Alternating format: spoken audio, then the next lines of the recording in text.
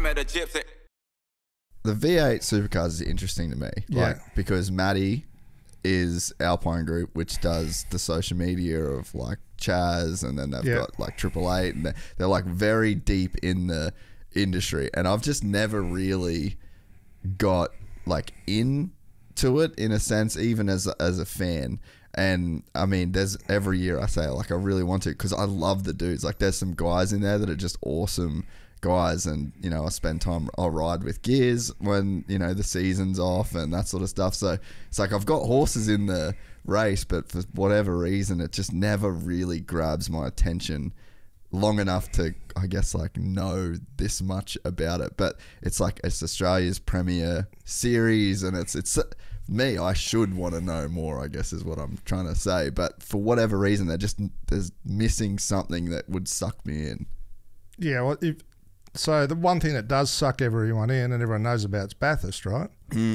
So without Bathurst, the whole thing falls apart. Yeah, that's like the linchpin almost. That's what keeps it, you know, the history of Peter Brock and Dick Johnson and the teams, and most people still watch Bathurst and know about Bathurst, but you know, we've lost our way a bit with how touring car racing in Australia is now. I think it's, you know, it's become a bit elitist. Yeah, it's not on free-to-air TV. You don't see drivers doing commercials on that oil anymore. You do on a bit of socials and that's taken over a bit, but it's kind of like lost on the mainstream in a sense nowadays. Copy that. Yeah, it has for sure. And so it was when we were talking before about how long the drivers stay in. I wonder if that's almost got something to do with it, is that you don't have, I guess, a fresh cycle of guys that need to make something of themselves, not just as a race car driver, but as a personality in general. Because I think if you look too scared.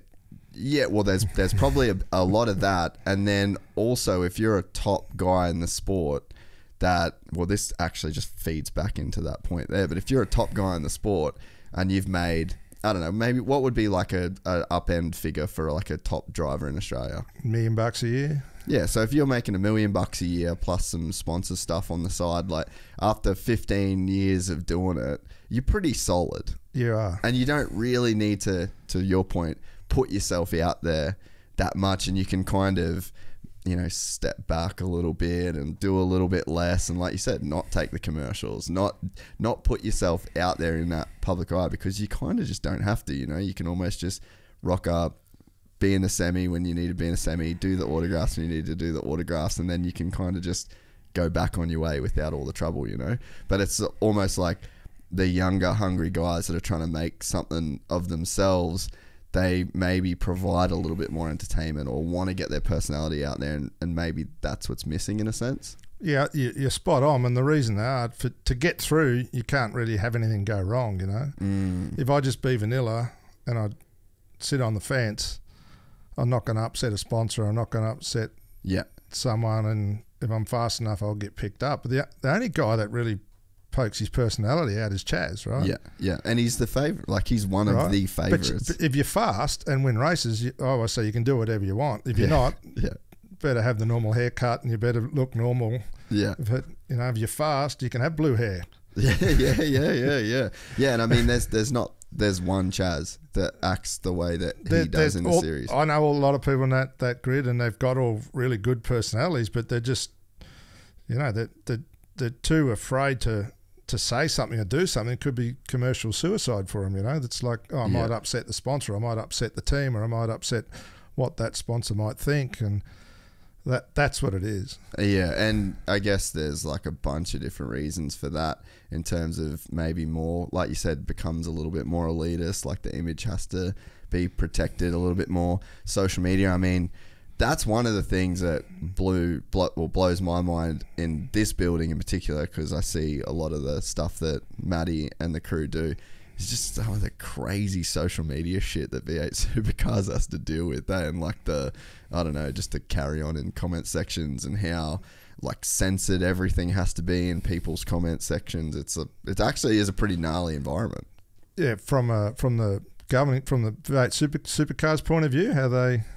Well, yeah. So I know controlling and propagandering. And well, I don't know, but like, yeah, fill me in. Yeah, it's controlled what they say and what they do, and there needs to be more mainstream media, more media actually reporting on stuff. So, like if you go to a NASCAR race, there'd be 15 journalists there and from every newspaper, everything wanting to know what's going on, and if you go to a supercar race, you can't even get a journalist there. You know, they got to fly them in. Yeah, yeah, right. And pay for them to be there. Yeah, really, it's gotten like that. Yeah. Yeah, okay. Yeah, it just seems like, and again, I feel like I'm a prime candidate for someone that should be a gnarly V8 supercar fan, and there just seems to be something that's kind of missing the mark. Yeah, rivalry is not there. Yeah, okay. You know, drivers are too scared. Like you take Shane, I don't know if you watched that race in Northern Territory where Shane dive bombed Davo and hit him, pushed him out of the way, and it was like just nothing. You know, oh, he hit me. I would have been. Yeah, right, well, that guy ain't finishing the next race, you know. Well, he's not going to win the championship.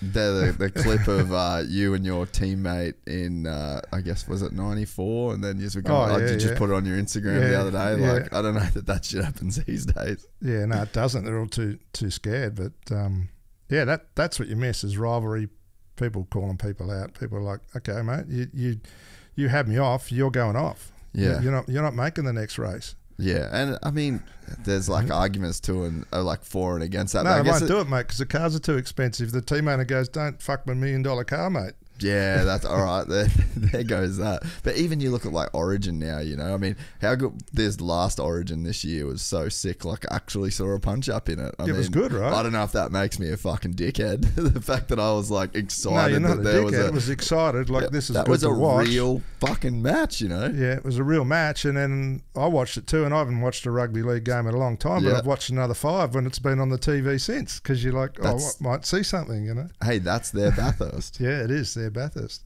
Yeah, and I think Bathurst has such a huge name in Australia. It's got like that household brand kind of feel to it, but it is losing a little bit of that maybe. I think the free to air thing's crazy that it's not. It's only on Fox these days.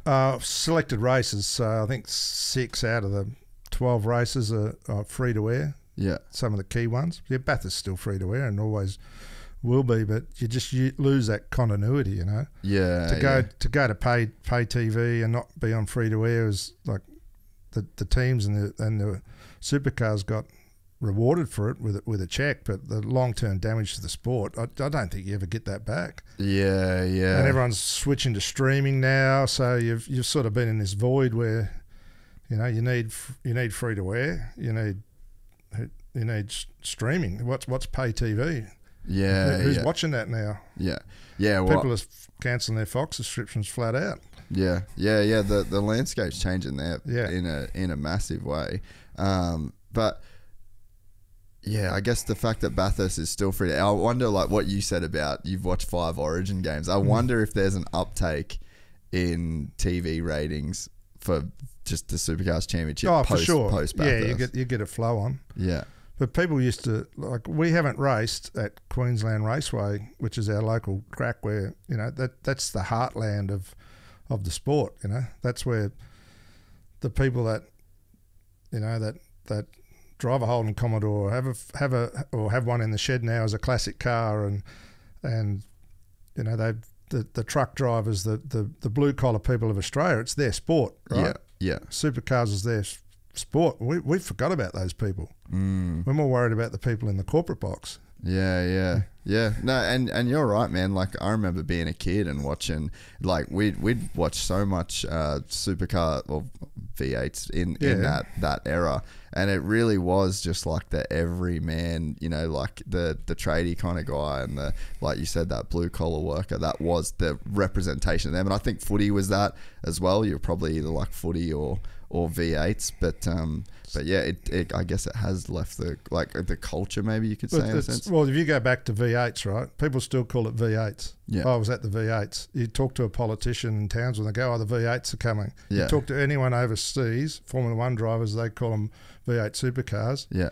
Our marketing people in Australia decided they're going to call it a supercar. Yeah, right. What do you know what the reasoning was there? Oh, they wanted to transition away from V8s and we're going to go V6s and have turbos and all this stuff. But so they got rid of the V8 moniker. You had so much invested Equity, in that brand, in that V8, and they don't even use it anymore. Like, are they still a V8? Yeah, they always will be. The first thing you would do if you're a marketing manager had anything to do with that business is put the V8 back in front of it. If you enjoyed this content, please like and subscribe. And to listen to the full 3-hour podcast, search Gypsy Tales in your favorite podcast platform or click the link in the description below. Gypsy Gang.